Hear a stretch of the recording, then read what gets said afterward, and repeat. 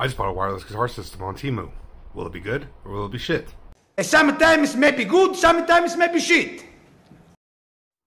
So what we have here is the Zaya Koa UHF wireless audio amplification system from TEMU. Paid a whopping $3 for this system. Took about 2 weeks to get here. We also have a whole bunch of stuff on here that nobody really cares about, other than you can use it for around 6 hours and you can use it no less than 500 times. All right, let's see what we got.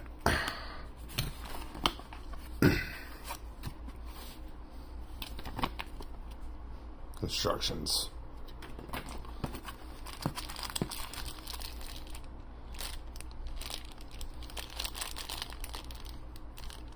The hell is that?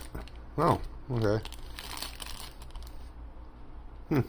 So just to let you guys know, I paid a whopping $3.09. Maybe $3.30. I don't remember. It was like $3. To stop going on focus. Hey, give us some pics. Those are nice. Can't go wrong with that. Alright. Let's do a sound test. I guess beforehand, we should make sure that they actually turn on. Oh, yeah. How about you?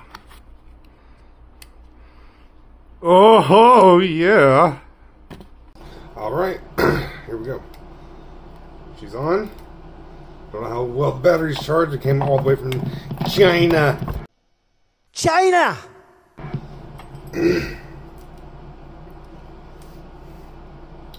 Transmitter. Find the hole, please.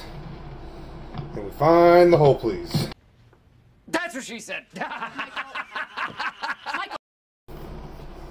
Alright.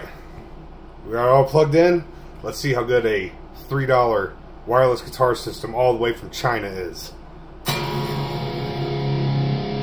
Holy shit, it works.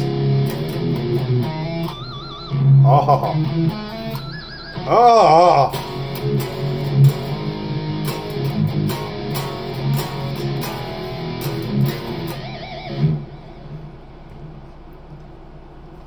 $3.